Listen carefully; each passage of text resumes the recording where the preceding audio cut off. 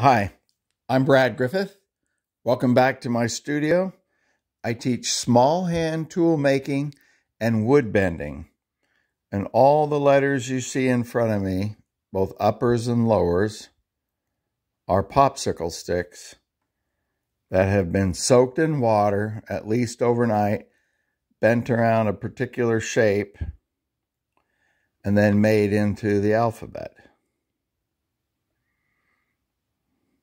And my job is to teach you how. So this is my studio.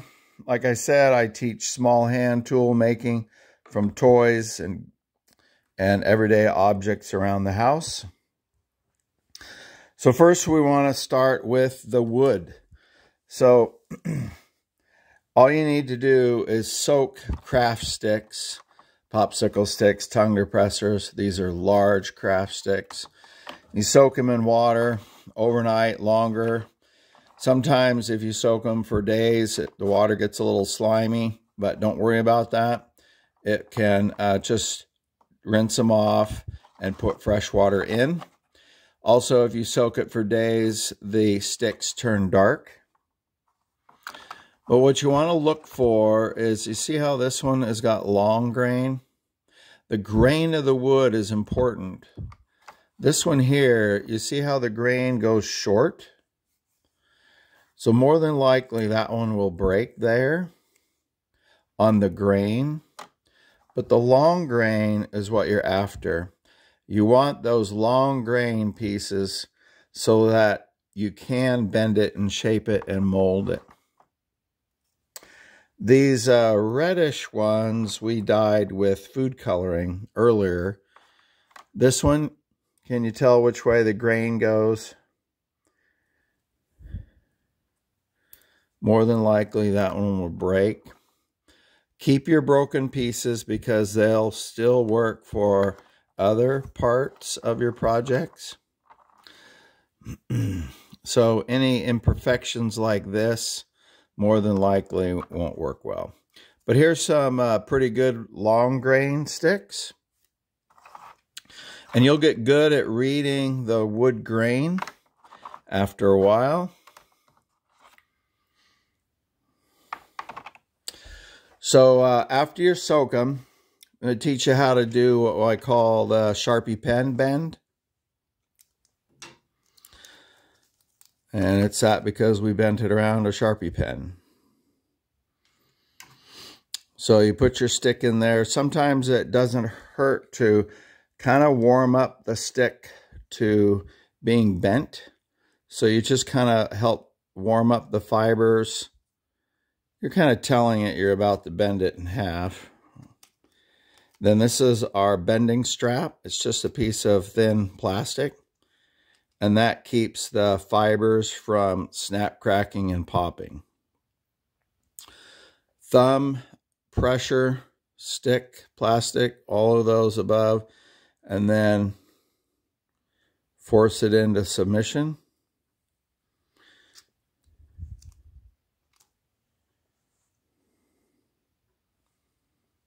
And then clamp.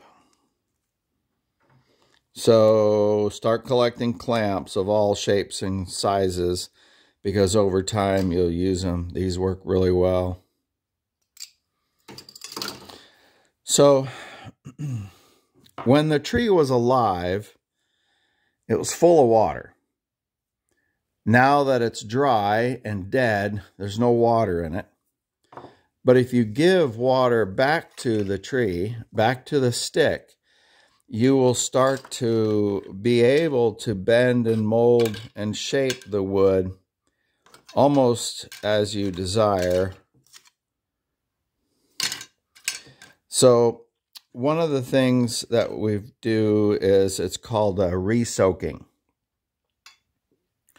If you don't like a particular bend, you can simply re-soak the stick. The stick will want to go back to its original shape and become flexible again. And that's called re-soaking.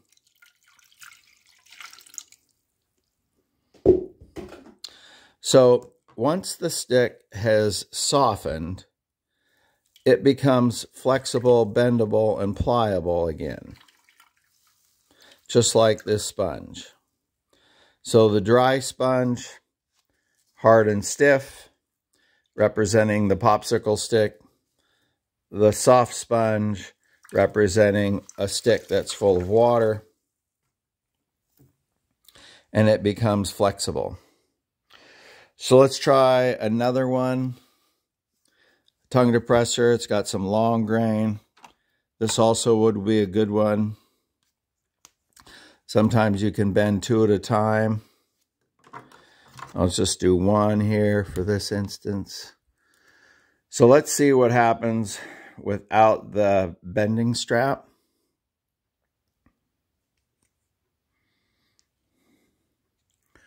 So I didn't need it on this one.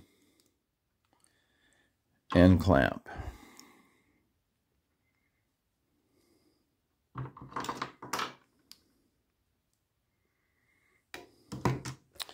So here's one we did the other day. We bent it around this glass crystal thing, whatever, and that's the outcome. And these shapes and the shapes that you'll develop on your own are going to be used for building, making, creating, designing, all sorts of craft projects, gifts. So here's one we bent around a block of wood to get this shape. And glued together, that might become a coat hook. Maybe not the hook part this long, but shorter. So once again, we go back to the wet sticks, dry them off. You can put them in place. And then the bending straps.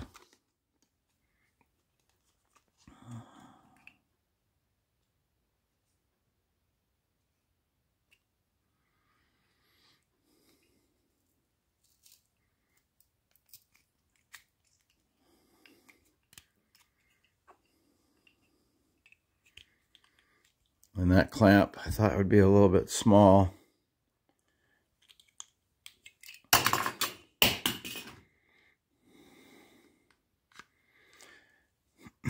So, once that is complete, you'll end up with more of these.